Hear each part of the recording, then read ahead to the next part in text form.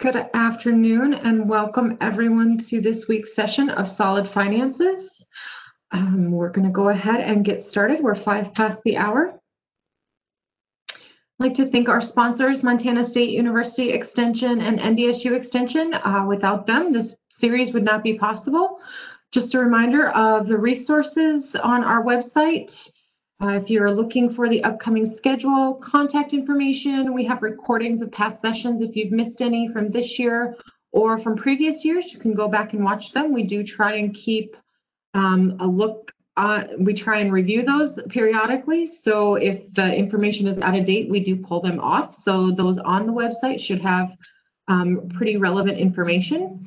And then also the resources for today's session and any past sessions. So if you're looking for some of the resources that we've talked about during these presentations, you can find a link to those within the session description. Just a reminder of how to do chats and provide feedback or ask questions today. We've got the chat feature. We also have the Q&A.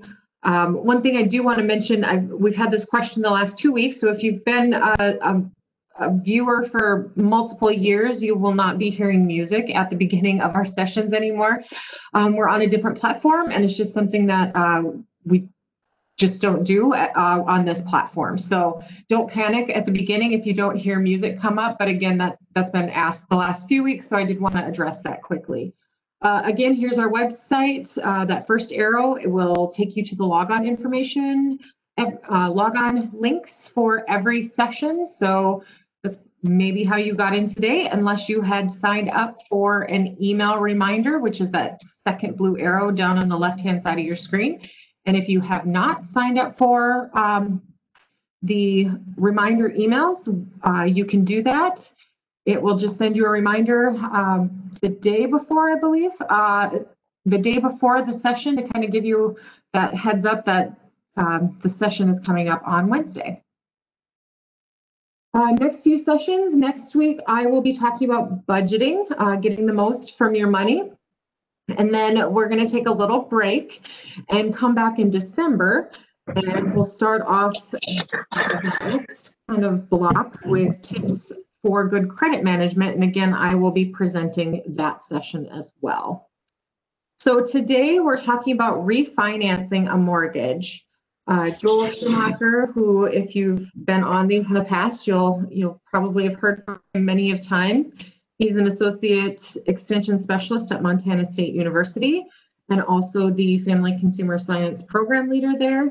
And this series would not be possible without him. It was developed by him, 9 years ago, quite a while ago. So again, he's going to talk to us a little bit today about what you need to know about refinancing your mortgage. All right. Well, thank you, Terry. Appreciate the introduction and going over the kind of housekeeping tips. So welcome back, everyone. So today's topic is going to be refinancing a mortgage, and we've done several sessions over the years related to refinancing and understanding loans.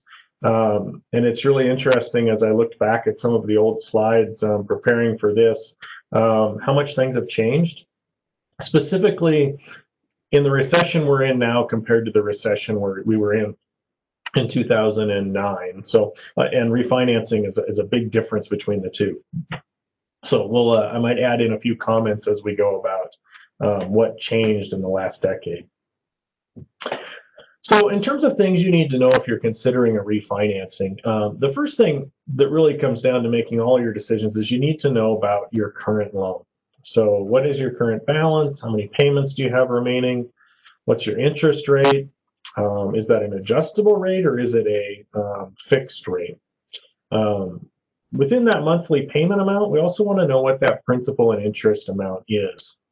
And then also what part is not principal and interest, which might include your homeowner's insurance, maybe your taxes, maybe a private mortgage insurance, and that collectively all may go to an escrow account.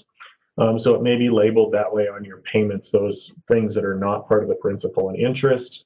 And then very rarely, but there are a few loans that have a prepayment penalty, so you just want to know if you happen to have a loan like that. And if you have an amortization schedule, which lists the principal and interest payment each month all the way through the life of your loan, that can be really handy. If you've made additional payments over the years, or if you've lost that original amortization schedule, um, you can recreate one, and I'll show you a couple resources where we can do that if you don't have one but would like to have one in kind of your decision-making process. So the next piece of, after we know a little bit about reasons or about our current loan, I want to know why you're thinking about refinancing. Sometimes it's you want to lower your monthly payment. So maybe you just would like to spend some more funds on other things. Maybe it's you're going from a 2-income to a 1-income household. And maybe that was a choice you voluntarily made. Maybe someone in the household has lost their job or has reduced income. Those are all, very legitimate reasons. Other folks are simply looking to get a lower interest rate, knowing that less interest they pay, kind of the better. Rates are low right now, so that's a pretty common reason.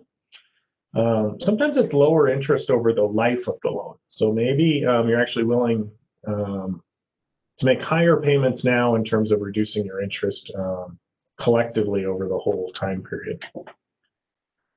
Maybe you want to get that loan paid off so that you can either move on to your next goal, or maybe retire earlier, or simply just be free of having that monthly payment.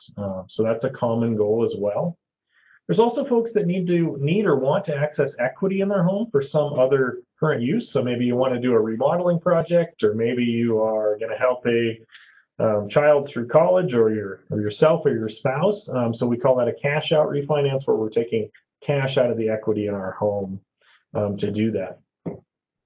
And the reason, I guess the last one here, is just switching from an adjustable rate loan to a fixed rate. So adjustable rate loans, oftentimes they're lower interest rate, at least at the initial point, but they could potentially rise after the reset period, and we'll talk a little bit about these in a minute, to a higher rate, and you don't want that possibility of the rate rising.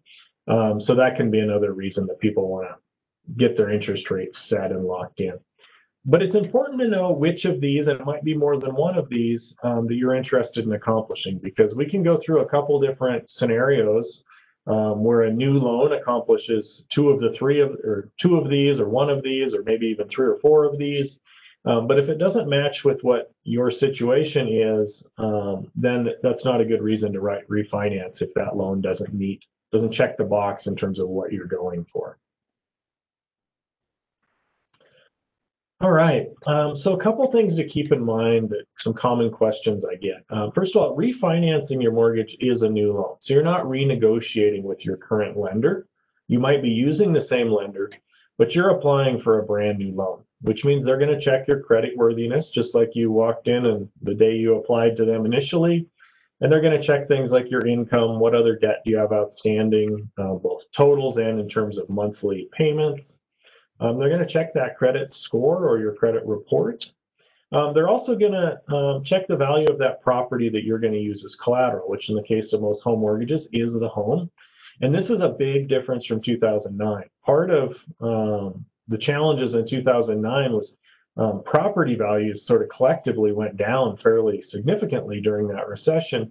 So when it came time to refinance, we had people that maybe had bought a home at $300,000 and had put, let's just say, $30,000 down. And then the value of that home has now shrunk to $260,000 with an outstanding loan of $270,000, which made it very difficult for applicants to refinance, even if the rate was lower, because the value of their property, had lost value. Now, in terms of this recession, at least a lot of the western states, or Montana where we're at, we've actually seen strong price increases recently, strong demand for property. So that value of the property going down is typically not a problem for current homeowners looking to refinance. So big advantage compared to 2009 in terms of that opportunity there. The other thing too, many people will buy their home with their spouse. So if you have a co-applicant, they're going to check all of these same facts on who your co-applicant is as well. So a couple things you can do to kind of prep yourself for this. One is just a good idea anyways, and one is to check your free credit report. And that's available at annualcreditreport.com. There's a whole lot of other fake sites that look like free credit report or free credit score that are really selling something to you, or they are simply a purely fraudulent site. So annualcreditreport.com is the place to go, and you're going to get a free credit report, which lists things like on-time payments, where your loan balances are, and information like that. It's not going to give you an actual score. Usually at the end, you may have an opportunity to purchase that score, but you don't have to do that. You can just get the report, which is the information on which your score is based. Now, again, a change from 10 years ago, many banks and credit card companies are actually providing your credit score to you for free, either quarterly or monthly on your statement. So just an easy thing you can do is take a look at your last statement and see if they're providing that information to you for free already. So, and that's the score that they might be providing as opposed to the report. Your new lender is going to check that almost certainly when you do apply. So certainly when you apply, they're going to pull that information for you, but this gives you some information before you walk in there to know what the lender might tell you in advance, or if there's a problem on your credit report, like says you're late with your power bill, but you're not, you can call the power company prior to that and see if you can get that resolved before you apply. So if you know in advance, it gives you just a little bit of time to address any potential issues that might come up.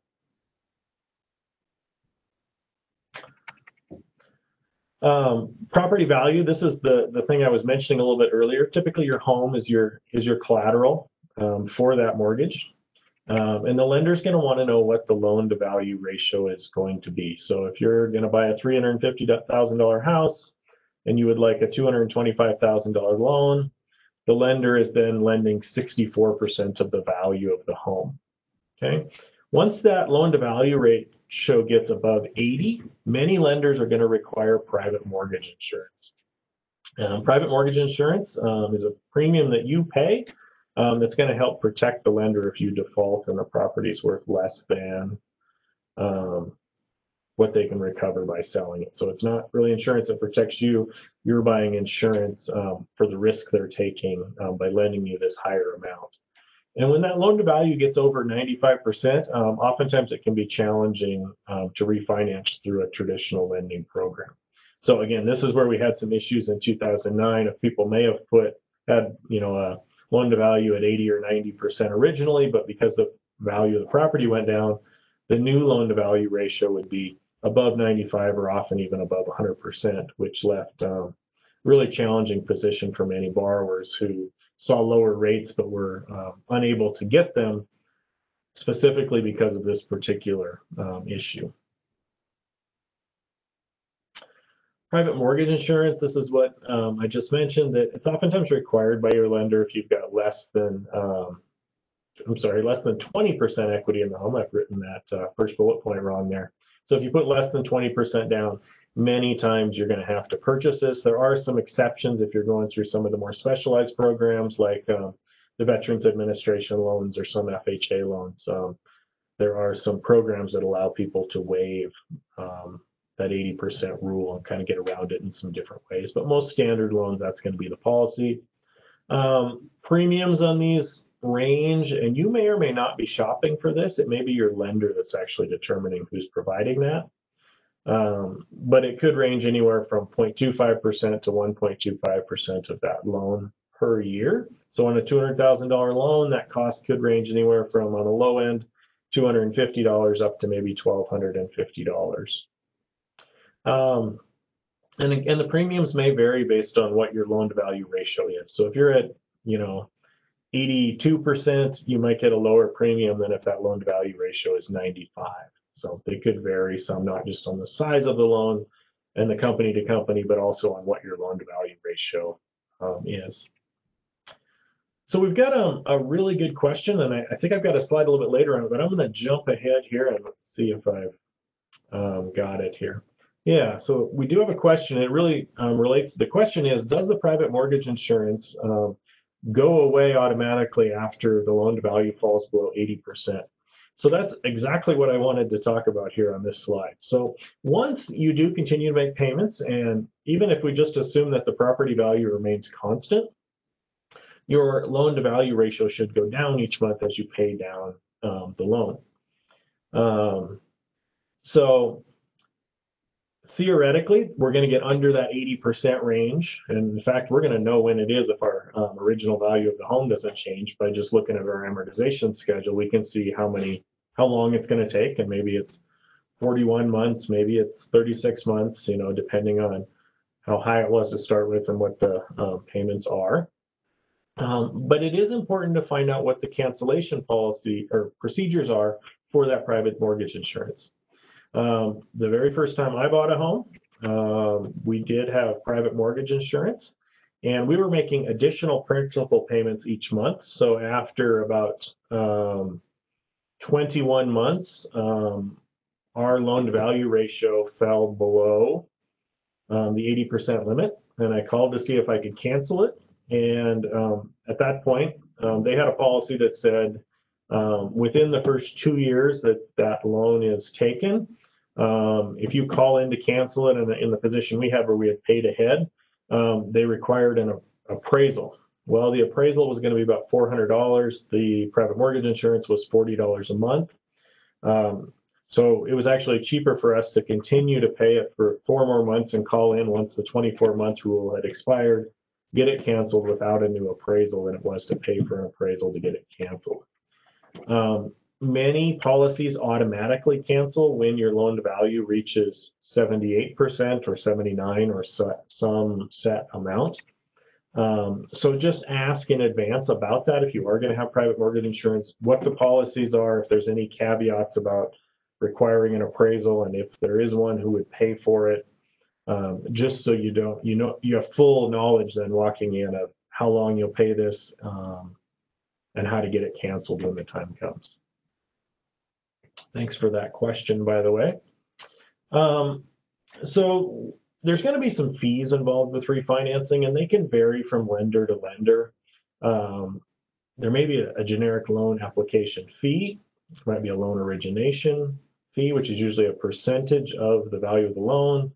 Sometimes you're going to be required to have a appraisal done on site. Other times, lenders are willing to waive that depending on how much equity you have and do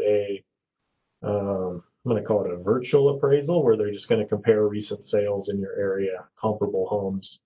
Home inspection is usually not required because you already own the home, but it might be that some lenders would want something like that. And then there could be a variety of miscellaneous closing fees. Title insurance is probably going to be required. I think I have an extra entry here. It should be your survey certificate or your flood certificate of where you fall in the survey for your flood map.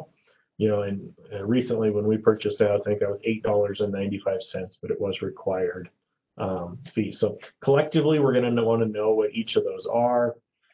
Here's just some rough estimates. These can vary fairly widely depending on where you're at in the country and which lender you have.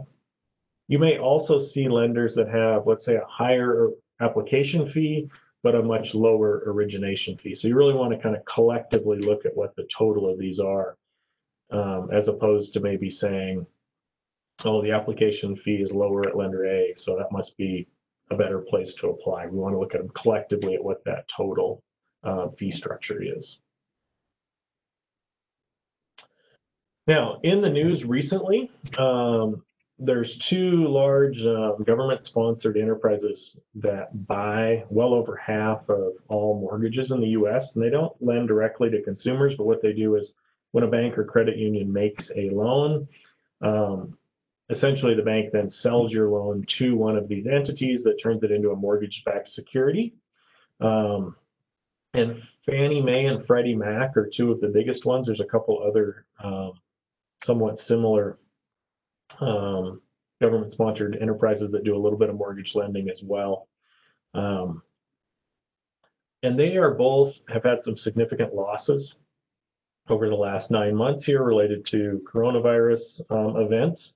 So they plan to implement a new 0.5% refinancing fee called an adverse market refinancing fee. And it was originally going to start on September 1st. They have pushed that back to December 1st. And they will exempt loans under $125,000. And part of the reasoning behind that is about 80% of the borrowers that have those smaller loans are lower income borrowers. So they're kind of protecting lower income borrowers, or at least trying to not adversely affect them. But if it's a $200,000 loan and your mortgage is one that's going to be refinanced, likely the lender is going to pass that cost on to you. So that'd be a $1,000 fee starting kind of December 1st. So if you are thinking of refinancing now, you may want to get in touch with your lender and see if you can beat that December 1st deadline. Now, they don't buy all loans. Some banks will keep some loans in-house and not resell them. And then, of course, this fee wouldn't factor in. If you're going through, say, a Veterans Administration loan, or maybe some of the special programs within your state, those also may not be affected by this fee. And then again, if you have a smaller loan, it may not be affected. But if you're over it and you think it might be potential and you're right on the line in terms of whether or not you want to do it before December 1st, this might be a factor where you want to hurry up and get that done prior to that. And also recognizing there's going to be some time frame to get this thing funded and appraisals and paperwork's done. So you don't want to wait until November 30th to see if you can beat the deadline. So if you're thinking about it, I'd start a little bit ahead of that December 1st deadline to try to avoid this fee if possible. The next thing that you're going to do in a refinancing process, and you can look online to start with before you necessarily even make an application. These are usually accessible at a lot of different financial institutions' websites, but see what the interest rate quotes are. And these are probably going to be generic in some sense because they're not going to know your credit history, the value of your property, but some of them may say for prime borrowers with loan to value ratios below, 70%, and then they'll give a quote that looks something like what's on the screen here. And what we've got is you're going to see the first one here is a 30-year loan. It has a fixed interest rate over all 30 years.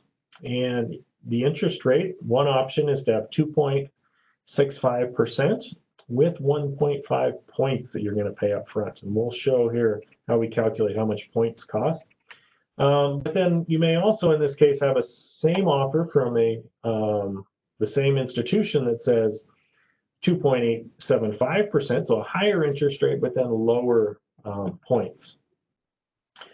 15-year loans tend to have lower interest rates.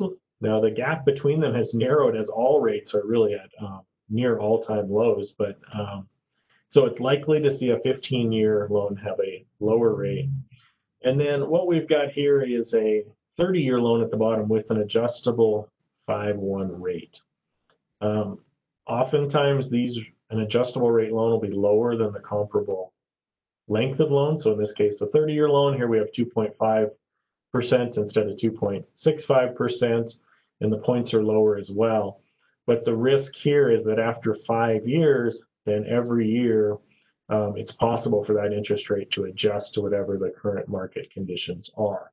Now, since we're at historical lows now, I think it's likely that in 5 years, we won't be at historical lows. So that's sort of a risk that a borrower would take of taking these adjustable rate loans is 5 years down the road, it's quite possible the interest rate will increase. So you want the lower rate now for this risk of the rate going up in the future. So now let's talk about how we figure out what those fees or those points are actually going to cost us. So all a point is it's a fixed dollar amount fee that is charged to you when that loan is issued. If you pay this higher fee on kind of day one of the loan, you're going to get a lower interest rate and thus lower payments through the life of the loan. So it's this trade-off of, will I pay more upfront to have lower interest down the road? Or do I want to pay less points to have a little bit higher interest rate over the life of the loan? So the way a point is calculated, say 1.25 on a $100,000 loan, is we're just going to multiply it like a percent. So 1.25 points is 1.25%. So it would be $1,250 fee up front if you had 1.25 on a $100,000 loan. So you can just multiply those out and kind of see what that cost would be. And then you can decide, whether or not that's good in exchange for the lower interest rate. So we have had a question come in here, and it says, can you elaborate a little bit on points?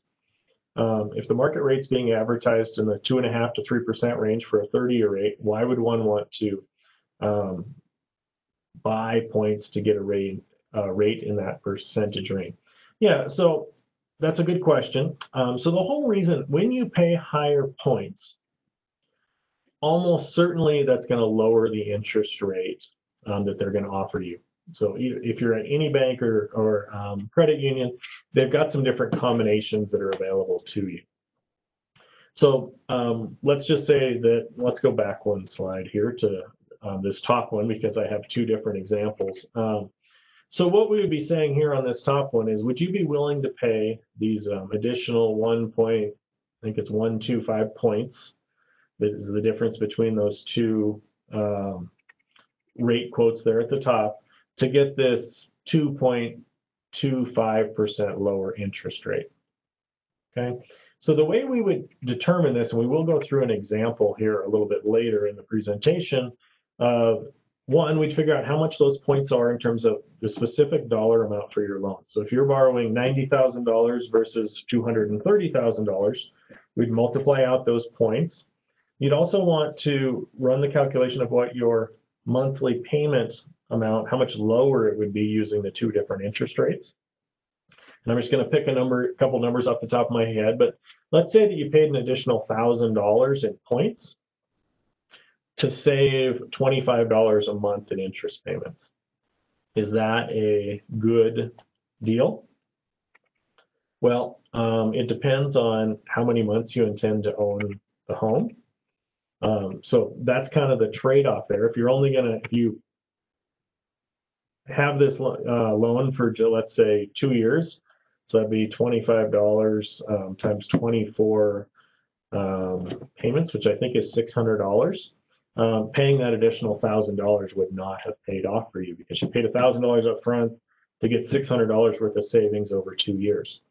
Now, if you were to have owned that home for 10 years before you either sold it or refinanced, then we'd have 120 payments that were $25 less. That amount will decline a little bit as you pay it down. And in that case, then paying that additional $1,000 was probably worth it to you in terms of a cash flow example. So that's kind of the way I like to think about points. And oftentimes the lender you work with can help talk you through that example too, in terms of what the additional upfront cost would be versus what that monthly savings would be. Another thing with loans, shorter loans have higher payments, but it's going to lower your total interest over the course of the loan. So you're borrowing less money for less amount of time. That's how to think about those. So a 30-year loan, your monthly payment, $843. But if we went to a 15-year loan, again, interest rates are typically lower, but even if they weren't, the monthly payment will be higher. But the total interest over these two examples here, is more than twice as much interest, and only a little bit of that is due to the rate actually being lower. So if you can go to a 20-year loan instead of a 30, or a 15 instead of a 20, gives you an opportunity to really lower the total interest payments that you're going to pay collectively. And we do have a question. Can you get a 5-year loan? Absolutely. Yeah, many lenders will be able to do 5, 10, 15, 20, 30. I don't know if I've seen a 25, but it might be possible as well. If the lender is keeping the bank loan in-house, they may also be able to work it backwards. If you want to pay $1,000, they might figure out that that's going to be a 12-year loan, and they may be able to make it in that sense. If they're going to resell it, it's a little harder to sell some of those, so they may not make those odd year, a 16 or a 13-year loan available. We also have another question. I have about 20 years left on my 30-year mortgage. Can you negotiate a 20-year refinancing as an alternative to the standard 15 or 30? And I would say absolutely, especially since it's an even number. So 5, 10, 15, 20, 30, those are going to be things that pretty much every lender is going to be able to make an offer to you. The other thing too, a lot of times when people are in that situation, if they've got 20 years left on a 30-year mortgage, rates have gone down. So it's possible that you'll be able to go to a 15-year loan and still lower your payment and shorten the length. So 20 years might be available to you, but you might want to take the advantage of shortening your loan at the same time. So let's see. We already did our points example here. But this is exactly what I was just kind of talking through a minute ago. We've got a couple different options on a 30-year loan for $200,000. In this case, 0.2% is the lower amount by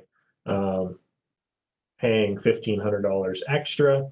So it saves them $21 per month for that $1,500 kind of upfront fee.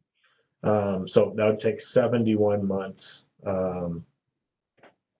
to recoup kind of the money they paid for that fee. So we did have somebody comment that their lender wouldn't do a 10-year loan, but they calculated an amortization table. So when I did a 15-year loan, you're just paying extra so that you can pay it in 10. Yeah, that's certainly possible. I know when I refinanced last time, the interest rate was the same at my lender for a 10 or a 15. So certainly you can make the 15-year loan and then set up your automatic payments to be the higher amount if you'd like. So some lenders may want to do it that way, and that actually probably allows them to just remarket it a little bit differently. So, but if you truly do want a 10-year loan, there are lenders that will make that to you. So if a lender can't get you what you need, certainly that's a pretty common request, and there are other lenders that can do that.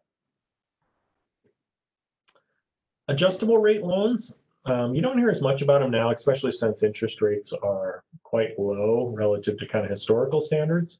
But the interest rate can change over the course of it. In this case, you notice after these quotes, they'll say something like 5.1 or 3.1 or 7.1. And what that's telling you is that interest rate is going to be fixed for the first 5 years of that loan if it's a 5.1, and then it's going to adjust each year after that. If it's a 7.1, it'll stay fixed for a period of 7 years and then adjust. Rate adjustments are based on some kind of published loan rate that's out there, plus a percentage point, some set amount. So it'll say prime rate published in the Wall Street Journal on the first of the month plus 1.7% or something is what it will adjust to. Is something that will be stated in your original loan that it's going to be this prime rate plus some number and what date that rate is that they're going to use. And that's kind of the possibility in terms of how it will adjust after that initial period of being fixed is completed. They're not necessarily a bad thing. Sometimes people have a bad view of these because there is that potential for the payments to go up. So if you don't understand that, some people are frustrated when it happens. But if you went in saying, hey, I took a 2.35% loan instead of 2.45 by having the adjustable rate loan, saved me $13 a month for 5 years, and then my rate adjusted up. Maybe that's still a trade-off you're willing to make, especially since many people either refinance or move to a different home. That fixed rate at a lower amount for that initial period might be a good financial decision, but there is that risk that the rate could go up. So another question, I've heard that it's not worth refinancing if the gain is not more than 1%. For example, if I have a 4.25%, would it be worth refinancing only if it was to get to a 3% rate? I wouldn't. The rule of thumb calculations are kind of like a back of the envelope thing. Depends on how much your loan is, how long you intend to stay in the home. But also, like I mentioned at the beginning, sometimes it's not just a math problem. Sometimes it's about cash flow. Sometimes it's about when you want to retire and have it paid off. Maybe it's about helping a child go through college. So it's actually pretty easy to walk through comparing examples. So I would actually recommend that you crunch a few numbers yourself, just looking at some internet tools and see if you're in the ballpark. And then, if it's what you think is worth your effort to go through the actual application process, then you can, decide if it needs to be 0.6% or 1.1, based on how long you want to stay in the home and how large your loan is. So this is just a kind of a follow-up example here on these adjustable rate loans. And these were two current quotes from a national bank that if you were to take their 30-year fixed versus their 30-year adjustable rate mortgage, you'd be saving, in this case, $23 per month for the first 5 years. Average American, I think, stays in a home something like 7 years. So you're locking in 5 of those 7 if you were kind of the average borrower. So is it worth it to take that, roughly $250 savings each year for 5 years with the risk that it could potentially go up in the future?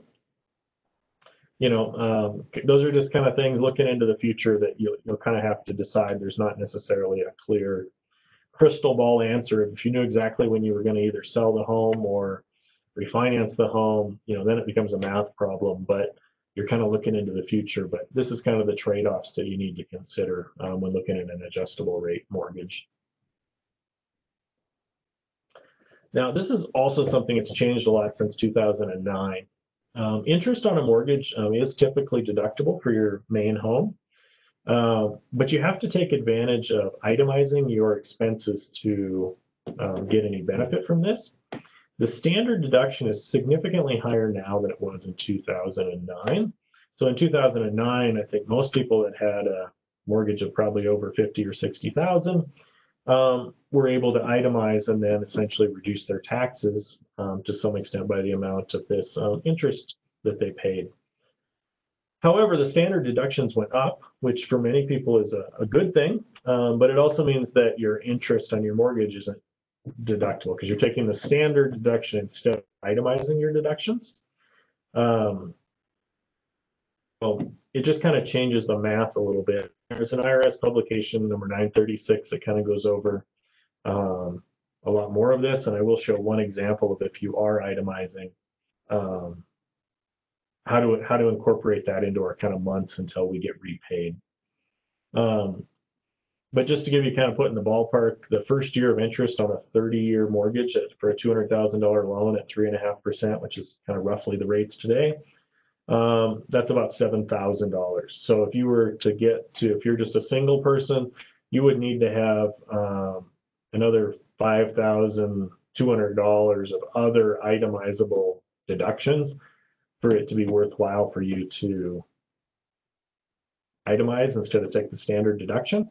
So a lot of folks are going to find that they simply don't have enough deductions to get there, and they're taking the standard deduction, which makes this calculation just a little bit simpler.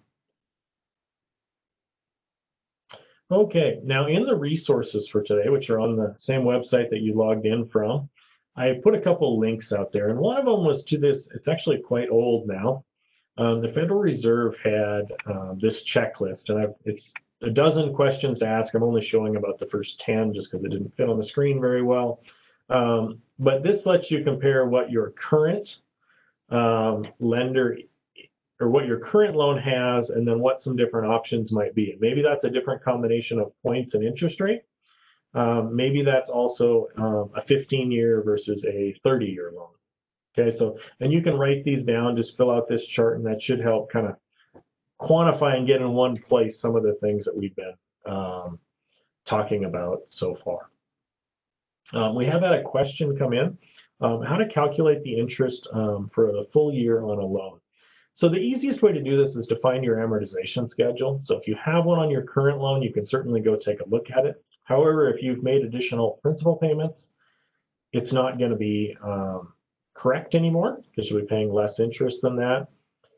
So you can go to, there's a couple resources I linked on our resources page. One of them is powerpay.org, which is run by Utah State University's extension service. So it's a free provider, but you can type in loan payment, interest rate, current balance, and it will generate an amortization schedule for you. And then you just need to add up, and it'll even put it into Excel for you, but you can just add up those 12 interest payments that it's projecting out for the future if you want to see what a full year amortization schedule would look like. So, and you can also plug in numbers there for what a new loan would look like and get an amortization schedule, so you can compare current loan to potential new loan, all from that site. And again, I did link those on the resources page. So,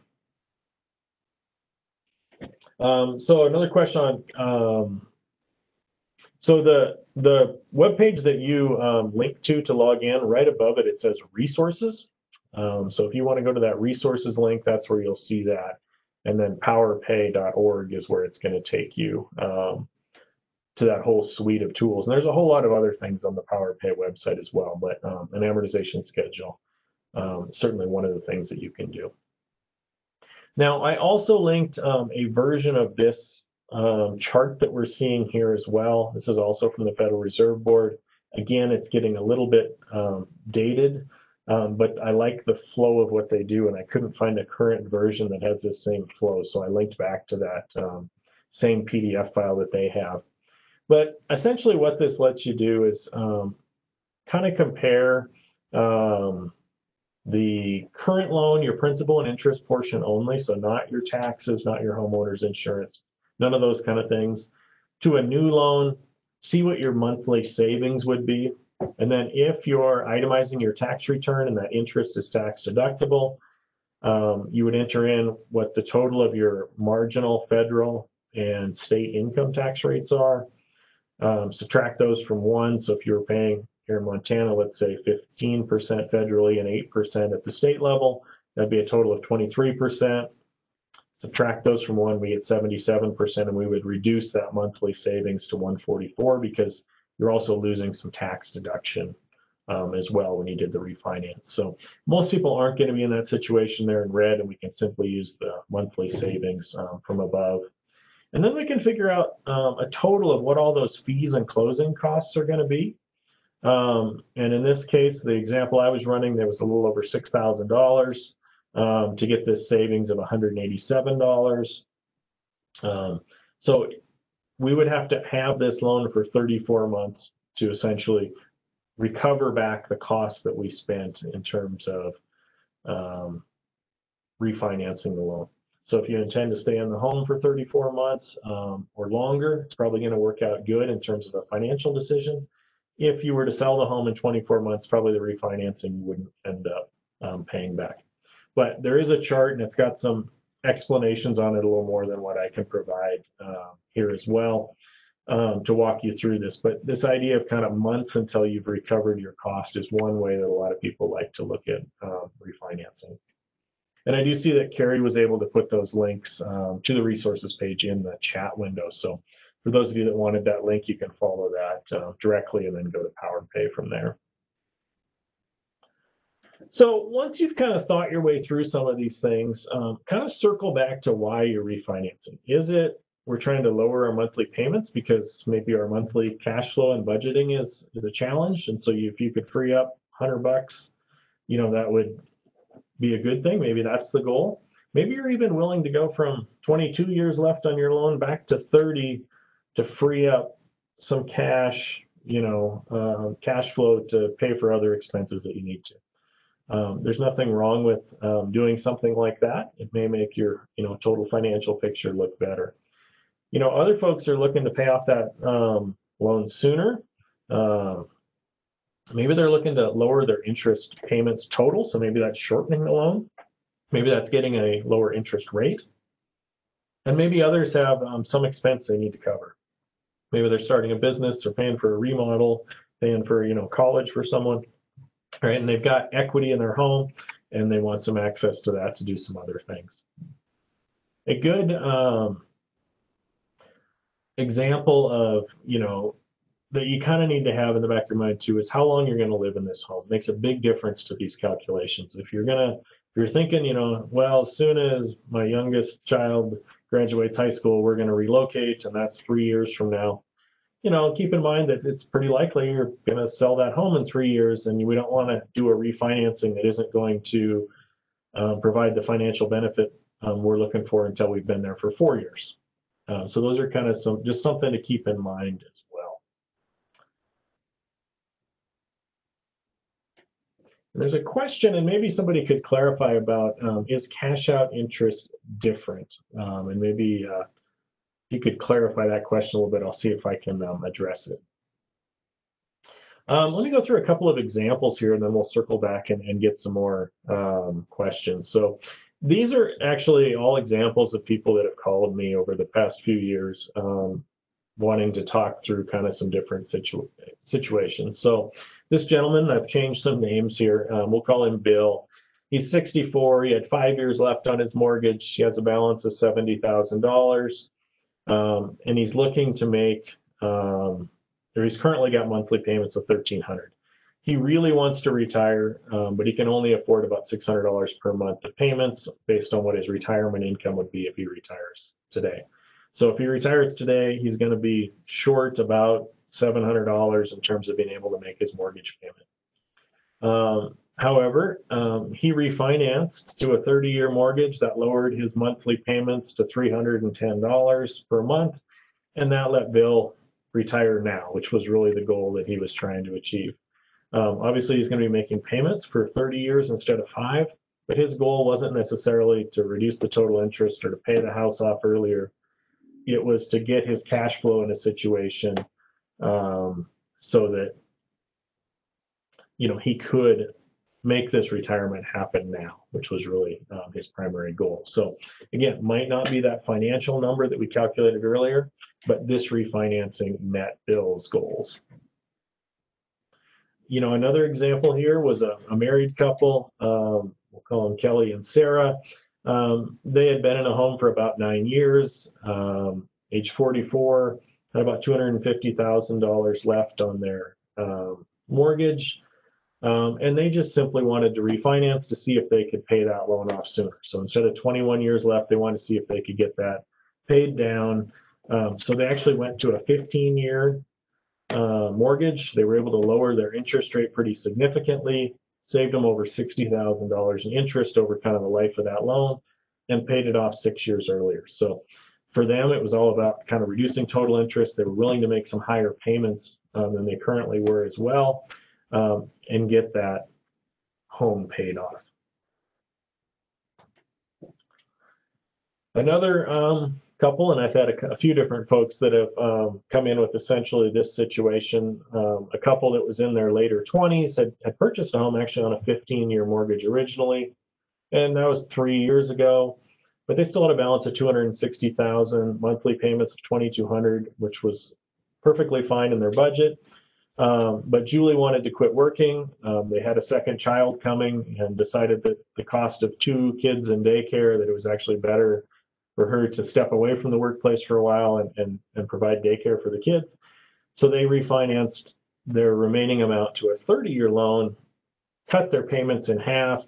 It allowed them to be a one-income family, which allowed Julie then to be able to provide daycare for the 2 kids, at least until school age. So again, wasn't necessarily a dollars and cents lower interest payments situation, but this refinancing met their goal. All right, and I did get a clarification on that question. So it said, I've heard that when refinancing and using the cash out option, there's a higher interest rate for pulling out cash from that refinance. Is this true, and how much higher would that interest rate be? Well, that would vary from lender to lender. So there's not necessarily a fixed rule for the whole country or from the Federal Reserve or anything like that that says cash out refinancing have to have a higher interest rate.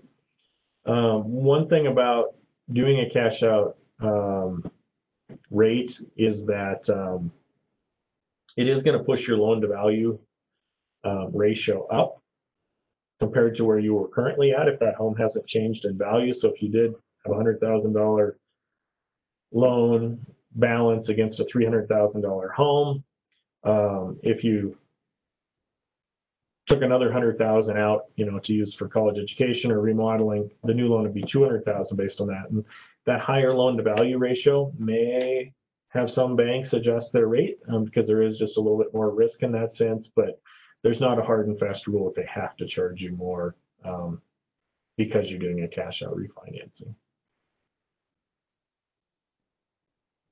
So there's another question that's come in here too.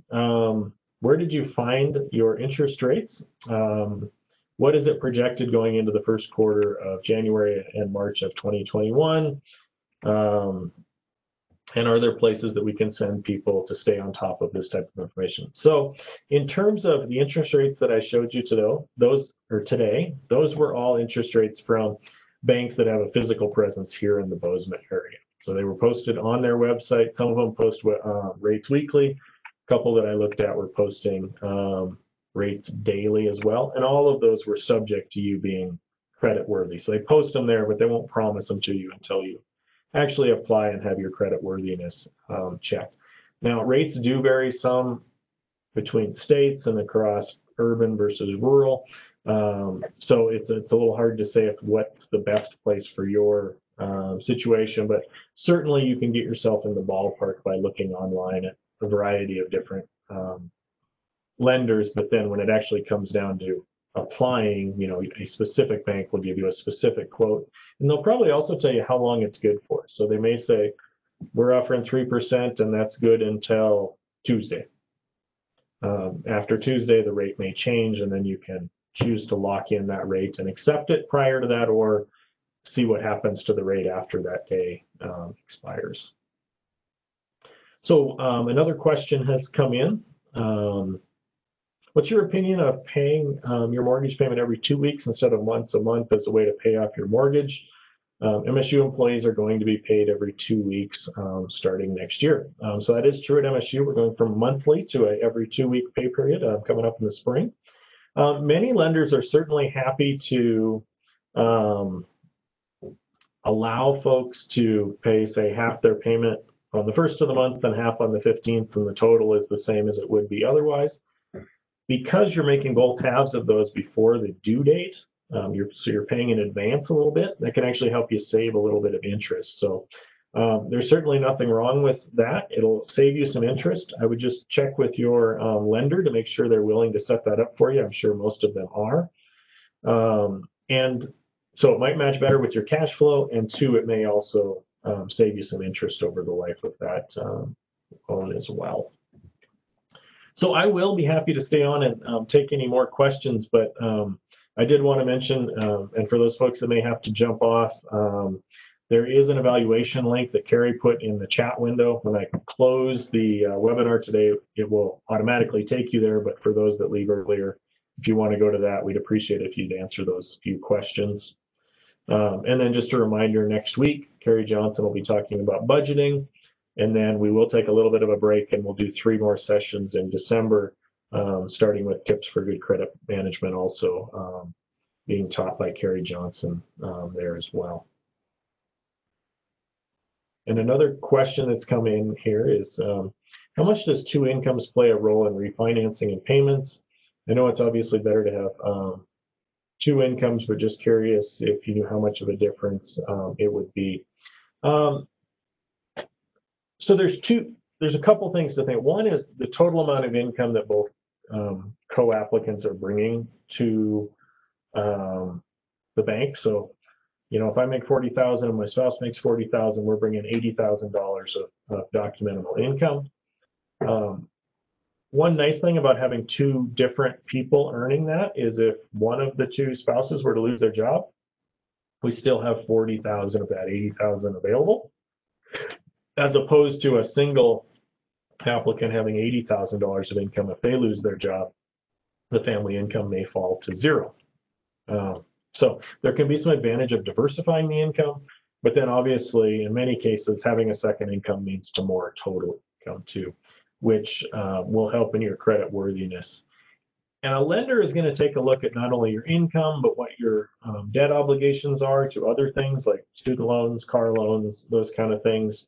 And they're going to have an assessment of, do you have enough income to cover your expected expenses. And that's going to be one of the factors in determining whether or not you're credit eligible. So it's not the only factor, and it's hard to quantify exactly, but certainly the more income you can bring to your lender, the happier they will be, and the more likely you are to either get approved or maybe a slightly better rate.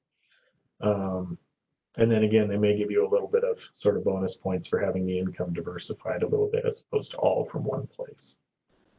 Great question. So, well, I think we have run out of time here today. I appreciate everybody staying with me and all the extra questions that made us run a little bit long. If you have additional questions, feel free to reach out to me, via email. Happy to try to clarify anything we didn't get to here today. So thank you everyone for joining us, and I hope that you'll be able to join us a week from today for Carrie Johnson's presentation.